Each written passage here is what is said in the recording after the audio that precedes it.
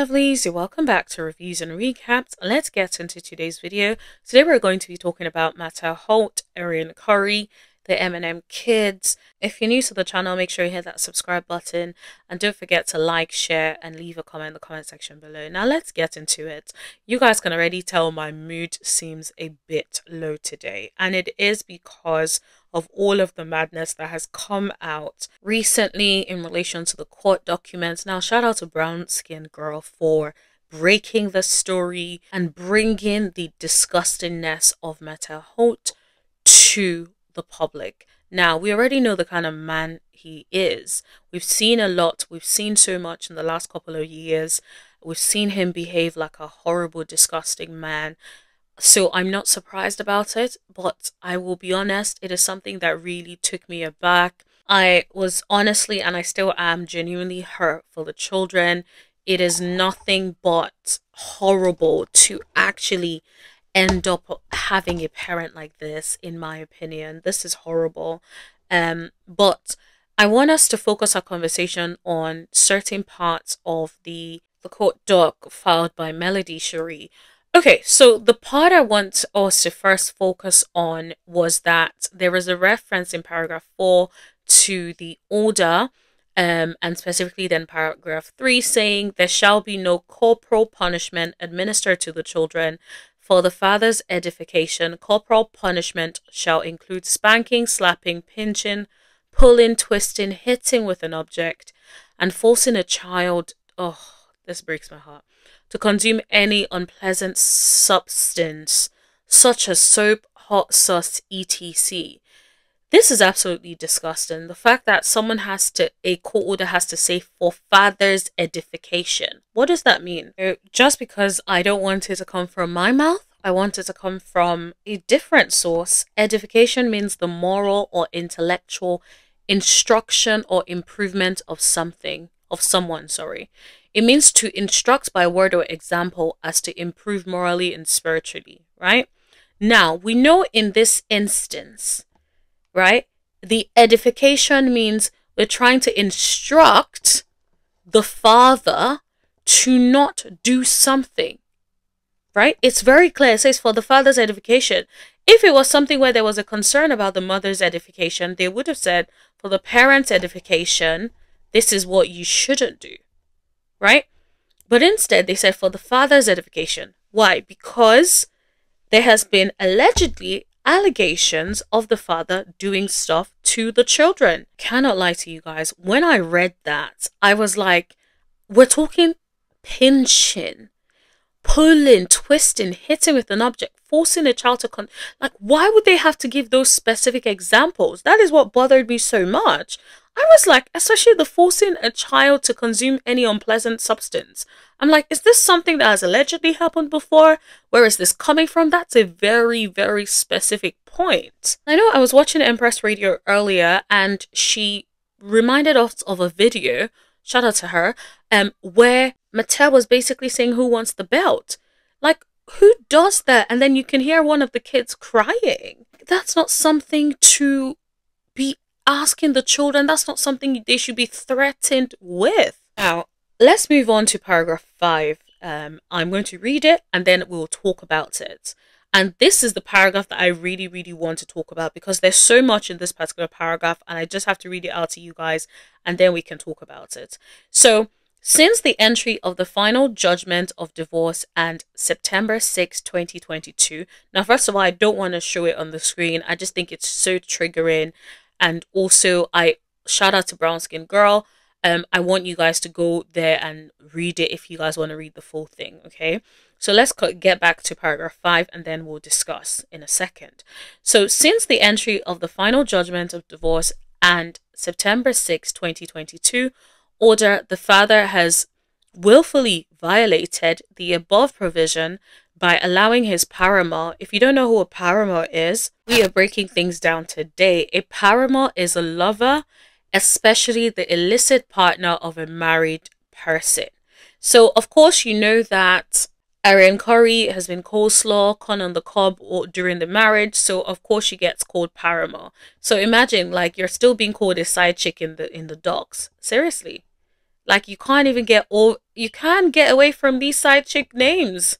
Like, they had to give you one nice, oh, is it really a nice name, is it?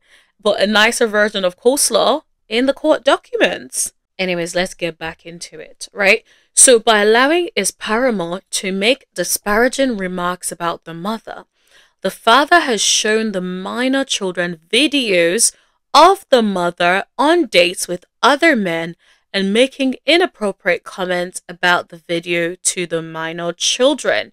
Let's pause for a second because I don't want to forget all the things I want to say. So let's talk about this paramour making disparaging remarks about the mother. Now, we know this is a fact, okay? It's even underlined in the document, right? We know that she has done this because she continually says all these things on social media, speaks to Original Straight No Chaser, all these different things that she has been doing for so long. Even the interviews. It's like she continues to make disparaging comments, remarks about melodyholt. And it's been going on for a long time. Like, anybody who is a sensible man will take control of that situation and call her out and say, you can't be disrespecting the mother of my children.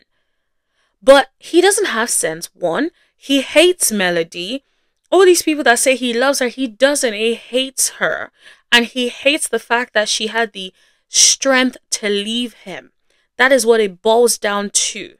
He is punishing the children. He's trying to ruin her reputation, trying to ruin the children, because he knows that is the thing that would affect her the most. Now, this is all my opinion, and allegedly everything on this channel is alleged. Now, the other thing about it is he's been showing videos of Melody on dates with other men. Do you know how disgusting you have to be? How you have to be the scum of the earth to be able to do such a thing? Right? Like, a lot of the things in this thing was triggering for me personally because of some personal things I've experienced. But like, do you know the level of disgustingness? Like, do you know how horrific you have to be as a human being to show videos of your ex-wife on dates with other men and then make inappropriate comments about that to the children? Now, we weren't physically there, but let's not act like we don't know what some of the comments would be, right? Like, put yourself in those shoes, right, for a second. Why else would you be showing your children their mother on a date if you're not trying to insinuate that their mother is, quotation marks, a slag or something, right? It's almost like you're trying to minimize the value the children place in their mother. They love their mother. They respect their mother. They value their mother. And you're trying to displace those children by exposing them to things and then controlling the narrative and then making inappropriate comments. So the thing is, if you get your way, you want to be able to put those seeds into the children so that they start to disrespect their mother. They start to see their mother as whatever it is you want them to see their mother as. It's just like, how horrible of a parent do you have to be? How disgusting, how much of a lowlife, how much of a scum do you have to be to do that? Like, all these people that continuously scream and say that, oh, Martell is a good father. Oh, I want to curse you out, but you don't know I'm a Christian. I don't be liking to go too far. But it's so heartbreaking. Like, I could cry right now. I feel like I'm on the brink of tears and I'm trying to hold back tears. Anyways, let's continue. I sort of took a bit of a break in between this because I was like, nah, I need to gather myself together and try and push through, because I feel like we need to get the word out there. So I need to do my part to talk about this and call people's attention to various things, right? So let's keep going. And yeah, I'm sorry to anyone who's listening to this and is getting triggered the way I'm getting triggered as well. I'm so sorry about that, but it's something where we have to push through so we can get the word out there, so we can help someone else. You know, as someone who has been in a situation where as a kid I've experienced that, and it's really heartbreaking. It really is. When you have one parent calling another parent names and lying on them, and then it's just like you grow up in such dysfunction. And I'm just like thinking about the M&M kids, and I'm like just hoping for the best for them. Like, honestly, it's really, really heartbreaking. Okay, guys, I'm not even a crier, but like that really moved me to tears. Anyways, I'm good now. I took a break. We're back now. I'm going to continue reading and then we'll talk about it. The father continues to disseminate information to bloggers concerning the previous custody case, therefore placing the minor children in the middle of the parties' dispute or litigation. The father continues to use corporal punishment that is excessive and abusive towards the minor children, including, oh God, but not limiting to choking, grabbing, punching the minor son, hitting all the children, pulling and twisting them. Wow. The father has refused to follow the court order as he has stopped therapy between him and his minor son. Wow. That is someone that does not give a blip. Because if you did, right, let's even assume like, okay, you didn't know that you shouldn't be smacking your children like this, right? Now, I'm not saying he doesn't know. I'm just follow the analogy for a second. Now that you've been told not to, and there's now been therapy set up between you and your minor son, wouldn't you make sure you go to every single session? You go and continue to go. So the fact that you have refused to follow the court order and you stopped at that, it's like, that can't be a good parent. Who does that? It's for the benefit of you and your son. It's for you and your son to be able to have a better relationship. It's for you to be able to hear your son out, listen to him, have develop a better relationship. But instead, you chose to stop the therapy. Like, who in their right mind does this?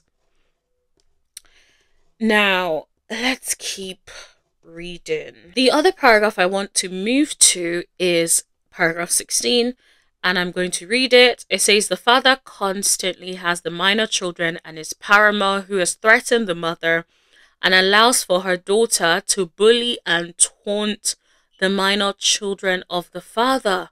That is insane. That is despicable. The fact that like not Arionne could step in to make sure her daughter isn't allegedly bullying and taunting the minor children, that is insane. How horrible do you have to be? I don't care if you want to be with Martell. Be with Martell for the rest of your life if that's what you want. Wait on Martell until you grow old and pass on if that is what you want. But to allow another child to taunt the other children and not call her to order is insane. It's like, one, you're creating and you're grooming a bully, and you're also affecting the growth and well-being of other children. It's like, is that something that you want to do? You have no moral compass, no affection, no empathy. Even if it was random kids on the street, you should never let that happen as a parent. And if it does happen, you correct it. Like, why would you continue to why would you even allow it to begin with? And continue to. We're still reading.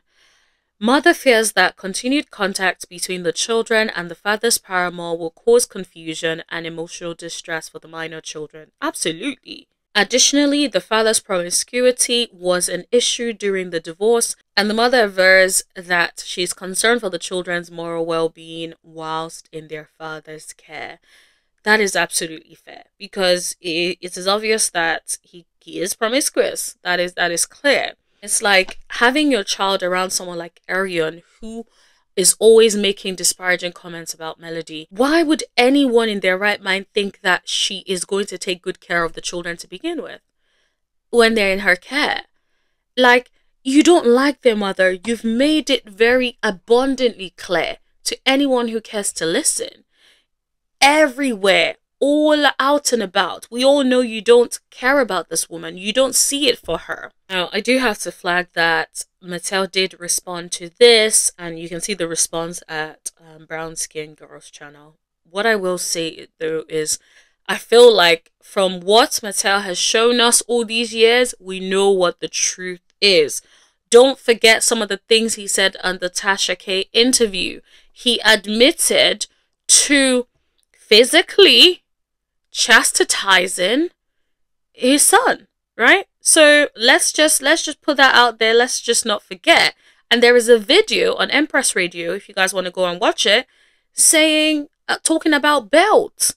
So those are some instances in case people want to forget and then say, oh, it's all lies. So I'm just putting that out there for anyone who wants to get in the comments and say some nonsense like that. But anyways, that's all I have to talk to you guys about today. Let me know what you guys think in the comment section below. Make sure you hit that subscribe button. Make sure you tap that bell button. Make sure you smash that like button as well. Also, let's continue the conversation in the chat. I want to hear what you guys think, and I'll see you guys in the next video. Thank you. Bye.